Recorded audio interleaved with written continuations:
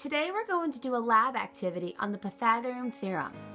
The materials you will need is the lab sheet that correlates this activity, masking tape, a pencil, a ruler, and a calculator.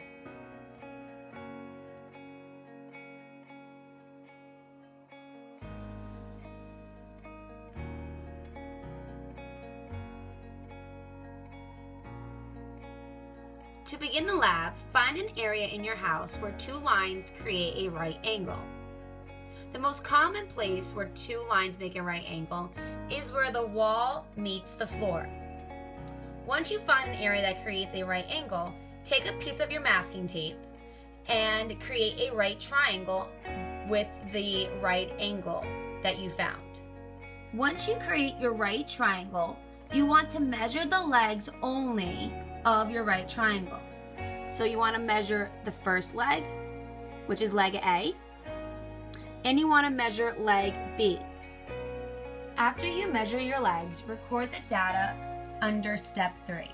I also created a little rough sketch of my right triangle, and I labeled 7 as my A and B as is 12, because those were the inches when I measured the legs of my right triangle. Now we're going to jump to step 4 and use the Pythagorean theorem to find the length of our masking tape, also known as our hypotenuse. So a reminder, a squared plus b squared equals c squared. A is represented as 7, so we have 7 squared plus 12 squared, which is b, equals c squared. 7 squared is 49, plus 12 squared is 144, equals c squared. 49 plus 144 gives me 193, equals c squared. And to undo a square, you want to take the square root of both numbers. So the square root of 193 is 13.89.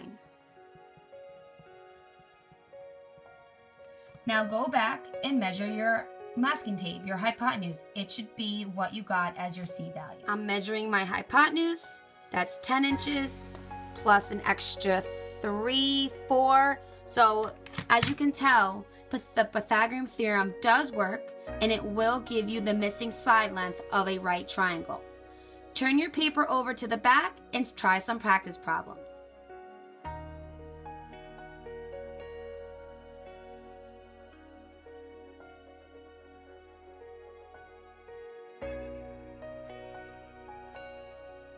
If you tried the first practice problem and you solved for your hypotenuse, you should have gotten 5 as your C value. But the question is, what happens if you know what the hypotenuse length is and you're trying to find a leg? Let's try number 2. A squared plus b squared equals c squared. A is our missing piece, so we're going to keep it as a squared. We know that b is 12, so we're going to write b 12 squared equals c is 13, so 13 squared. A squared plus 12 squared is 144 equals 13 squared was 169. Subtract 144 from both sides. You end up with a squared equals 25.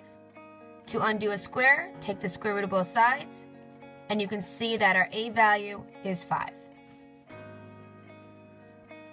So do you think you're ready for some word problems? Let's try. So number 3 says, a ladder that is 15 feet long rests against the top of a 12-foot building. How far from the base of the building is the ladder? So let's draw a picture to model the situation that's being told to us. A ladder that is 15 feet long rests against the top of a 12-foot building. So this will be my building. It's 12 feet high. And a ladder runs against the top of it. So that's 15. We want to find how far is the ladder from the base of the building. Oh look, we made a right triangle. There's our right angle. Opposite of the right angle is your hypotenuse, so that's C.